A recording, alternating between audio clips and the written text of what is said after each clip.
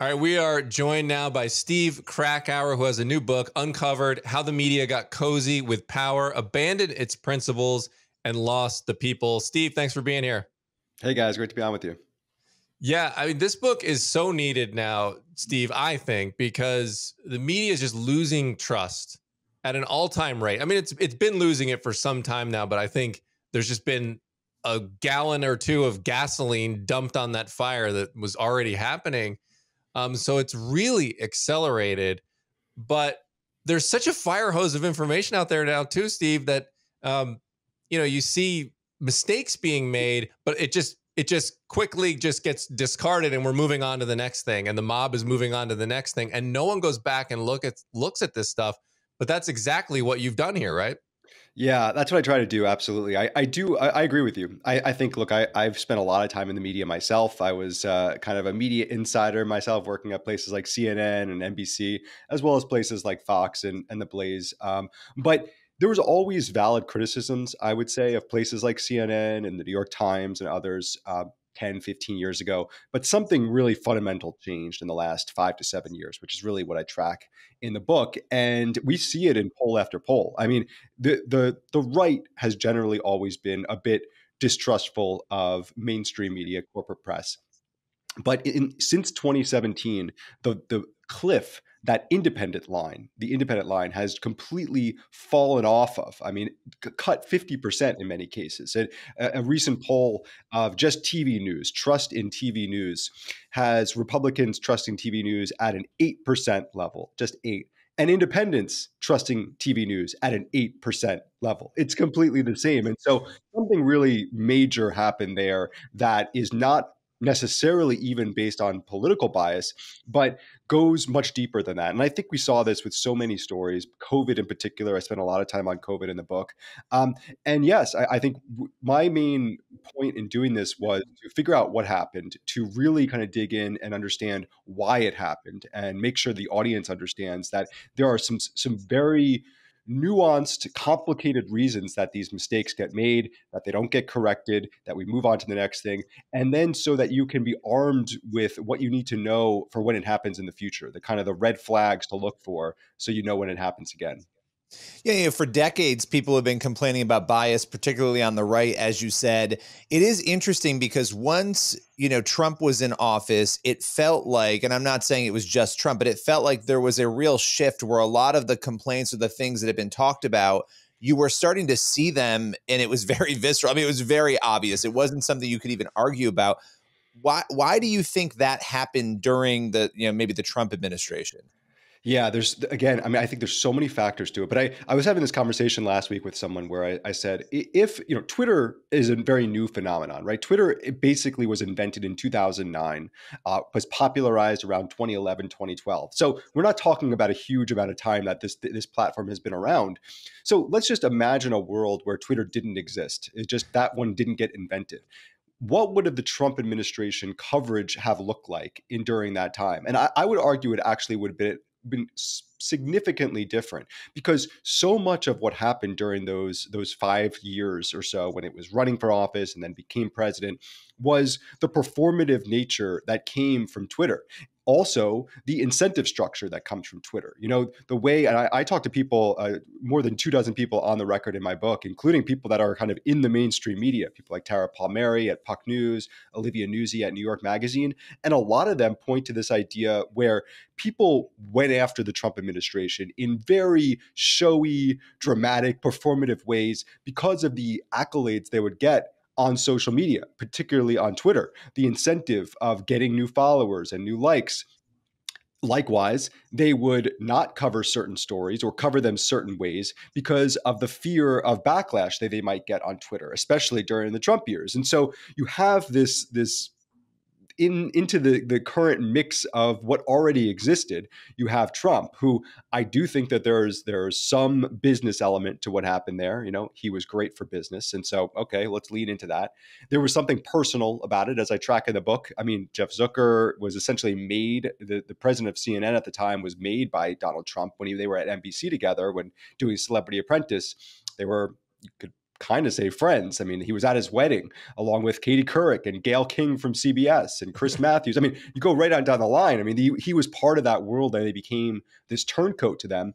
And then I think you put into that a very real sense, as ridiculous as the three of us may think it is, that people in those newsrooms believed they were in this existential fight to save democracy during the Trump years, that it was Watergate every day for them. And so when you enter that, I would argue that if you believe that, as I certainly do not, you would double down on your principles. Okay, that would be the time we need to really stick to our principles. But instead, they went the other direction. Guardrails were off. Suddenly, oh, you need two sources? No, we just need one. We kind of let's just run with it. Oh, this outlet has something. Let's just do that for 24 hours. So they believed that they were in this fight, and in response to that, they decided to say it's just too big of an issue. Let's just go with the principles we used to have. Those are gone out the window. Yeah, 100%. And you, right at the beginning of the book, you go through the laptop story and you break that thing down and show it. And that is a prime example of what you're talking about. And the media has always had, I think, we've seen it from the Rush Limbaugh days of exposing it in the 90s of just kind of a liberal bias. And so we've known about that. And that's kind of a well-known thing. But it seems like it transitioned, as you were saying, from biased to activism at some point. Now, I always pinpointed this, and I'm interested to get your take because I think you have a different date for me from what I have. I kind of look at the George Floyd scenario along with Trump, as you were saying, as sort of these catalysts to bring us into they just think this is too important and we're willing to shut down a story and ignore a story because it's for the greater good. And they kind of went into that mode where they didn't do that before. But you even went back further and point to 2014 and Michael Brown. Yeah, why is that's that? right. Yeah, I really did try to figure out what that was. And I think that it was a combination. I think Trayvon Martin on some level started it, but it was a little bit more where, look, I was at CNN during Trayvon Martin. So I understand that there was a sense by many people in that newsroom to get that story right. But by 2014, and again, I was outside at that point of CNN, that really was the catalyst, I believe, to start this. And as you point out, this was before Trump. This was before the elevator ride, and he kicked off his campaign. So something else shifted there, and that story became so much about hands up, don't shoot. Right? That was what Michael Brown supposedly said. And in fact, I would imagine many people on all sides of the aisle still believe that Michael Brown said that, and yet, as we now know, he didn't say that. We know that because of the Obama Justice Department's investigation that they did only a year later. So we're talking about 2015. Completely disproved that. No witnesses said he said that. Instead, actually, he charged at Officer Darren Wilson. He reached for the gun. It was not a racially motivated shooting, as we now know. That was looked into as well. And so all of these factors, and yet the response from the media was not to say, we got this so excruciatingly wrong. In some cases it was, as I pointed out, but in other cases it was, hands up, don't shoot wasn't really about what it was actually said. It was about the rallying cry that it started, the social justice movement that began from that. It became more of a symbol. That's the direction, not just of the activists, but of the media themselves. And when you have narrative over fact, as that story ended up becoming, that's what seeded the ground for what was to come during the Trump years. Yeah. Yeah. And Billy, real quick before you get to your question, another one I'll add on there is the Don't Say Gay bill in Florida with DeSantis. The bill says nothing of that extent. You can argue about the bill all you want, but it was very interesting to me that every media outlet called it the Don't Say Gay bill. And that was I don't even know who coined that phrase. I mean, some activist somewhere must have coined it, but it got all picked up by all of these outlets. And you would think somewhere, some journalist, some, person, a producer somewhere in the newsroom would say, hey, what is that? Why would we call it that? And I think a lot of the things you cover in the book, all these different influences that are happening in our media, explain a lot of that. Yeah, 100%. I think that one was started by an activist, as you mentioned, and then it just became this. The media is so concerned about misinformation these days, right? That just became this casual misinformation that was spread on all of the corporate media outlets. And in fact, it was one of the things that was interesting. Chris Licht took over about a year ago, took over CNN, and his mandate was to insert news back into there after the hole that Jeff Zucker, I think, left the network in. And one of the things that was reported that he cited was just the idea of of not calling it the Don't Say Gay bill. You can still cover it. You could say it's, you hate the bill or whatever, but just using that term is a bias that is inserted unnecessarily, and just eliminating that is a very small step towards like the right direction. Yeah, one of the things that comes up a lot in this debate, in this discussion, is that a lot of conservatives will say the media, they're out to get us. It's intentional, that people are sitting in a room and they're conjuring up ways to go after people on the right or Christians or other groups of people. And then there's sort of another side to that, which is that maybe there's an ignorance or a lack of introspection, which I know you talk about in the book. Can you speak to that dynamic to maybe help people understand what drives this? How do we get to a place where every outlet is saying the Don't Say Gay bill? Right. 100%. I think that some stories, the Hunter Biden laptop one, which you mentioned, I started the book with that. That one is a very real case of a conspiracy between the tech platforms, between the intel agencies and the media. That one was the kind of collusion that we talk about. But in so many other stories, and I would say most of the stories where things get covered in an incorrect way or mistakes get made, it's not that. Instead, as you mentioned, it's ignorance, it's incompetence, it's laziness, and I lay out many stories like that throughout the book where look, journalism is a very unique occupation. It's not like if you had a plumber, you were looking to get a plumber, you would look at the Yelp reviews and you would say, okay, this one, has some great Yelp reviews, and this one doesn't do great work. And there would be like a meritocracy to it. People would get weeded out, and the best ones would bubble to the top. Journalism doesn't work like that at all. In fact, it's almost the opposite. Very often, the worst journalists get rewarded, and the best ones, get for a lot of reasons, because they maybe cover things in an unacceptable way socially, get pushed to a side. So because of that, in that environment, so many mistakes get made that are just more about a general incompetence, laziness, maybe a little bit fear of backlash from other places. That's why these things happen. And it's important to kind of note that also. How do these get made, and understand why that might happen in the future? Do you think, Steve, that the media industry in general is redeemable? Because there's so many different factors. Like you're saying, it's kind of like the economy, right? You can't just say, well, it's this one policy here that's making the economy go down. It can contribute to it. Like you said, the laziness. Then you have some activists, but then there's just the system where and then also too the incentive for clicks. Like there's a difference now between media in the 90s and beyond, and around that era, where you didn't have this pressure to get instant clicks on a story. You can instantly see when one's doing well or when one's doing not so well. So how is it redeemable? We've got all these things going on, and clearly it's not going in the right direction. Do you think that it can be fixed? And if so, what are the sorts of things that need to happen? So the short answer is that I'm an optimist generally. I'm a glass half full person. I think that there's a path for the media getting better, and I at the same time am not holding my breath for it to happen. Look, these are giant corporations in many instances. It's like a tanker trying to move that around. It's going to take a very long time, even if their head was in the right place, which I would imagine, for the most part, they're not. Look, Donald Trump is running again. He's ahead, certainly, in a lot of the primary polls right now. This is going to be very difficult for media, even if they wanted to try to get rid of those bad habits that they had in the 2015 to 2020. It's going to be very hard for them to do that.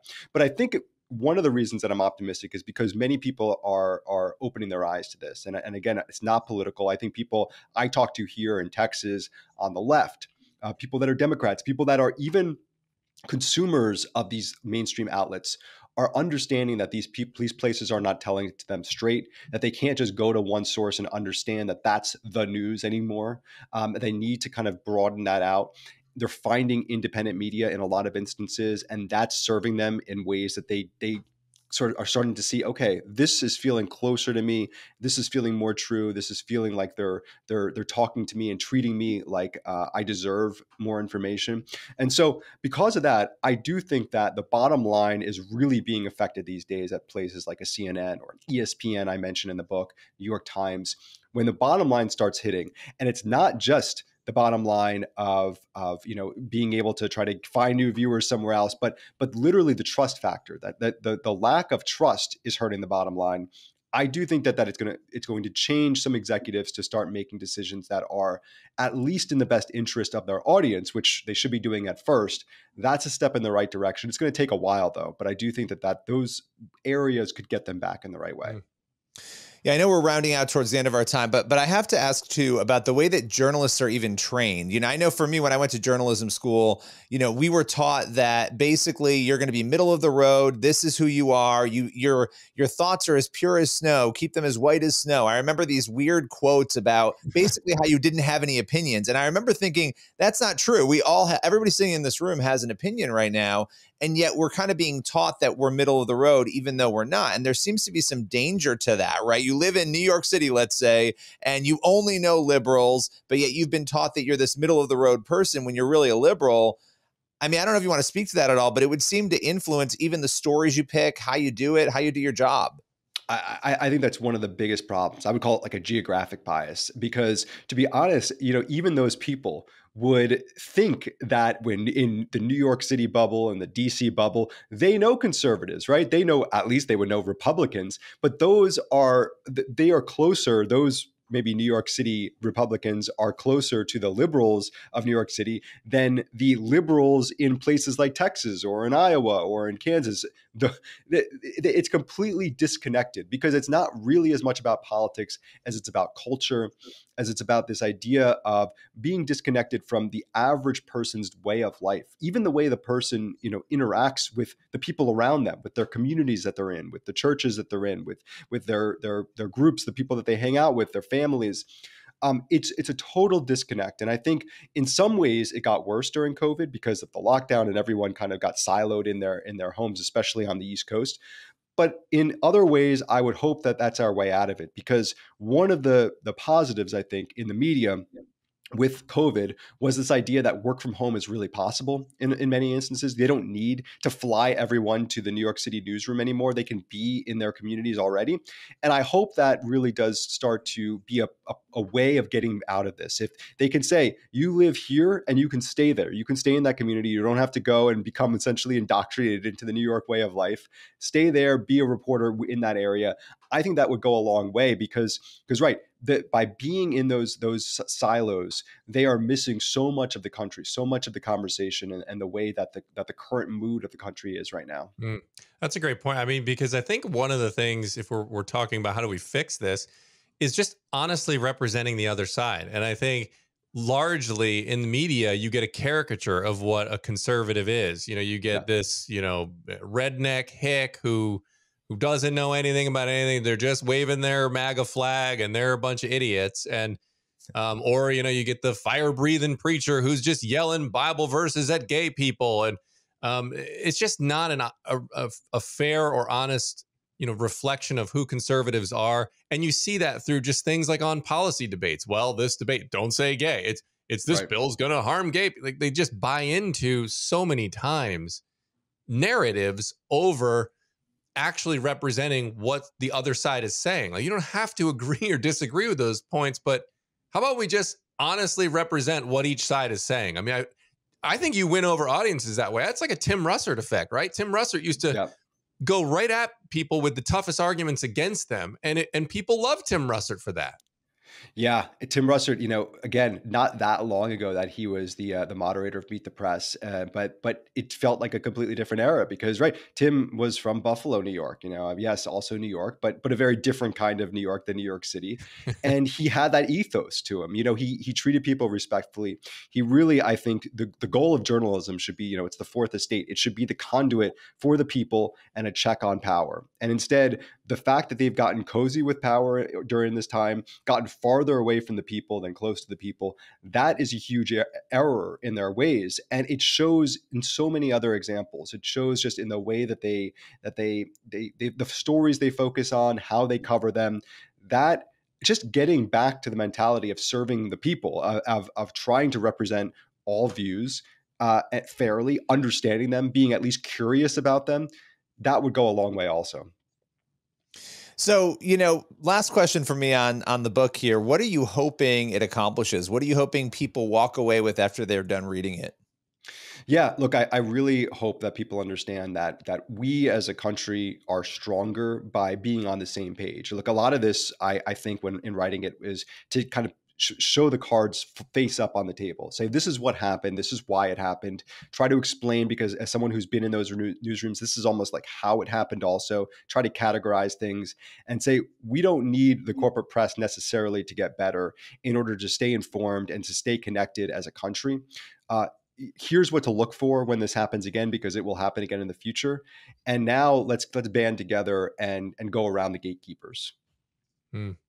Well, Steve Krakauer, appreciate you spending a few minutes here. The book is Uncovered: How the Media Got Cozy with Power, Abandoned Its Principles, and Lost the People. I think it's a critical read today because, like I said at the beginning, people don't take the time to stop and give a real assessment of what's going on. They just think, it's terrible, it's bad. And then they move on, or people just keep consuming this stuff through the fire hose and accept things and narratives as reality. So great book, and appreciate you stopping by and chatting for a few minutes about it. Thanks, guys. Appreciate it.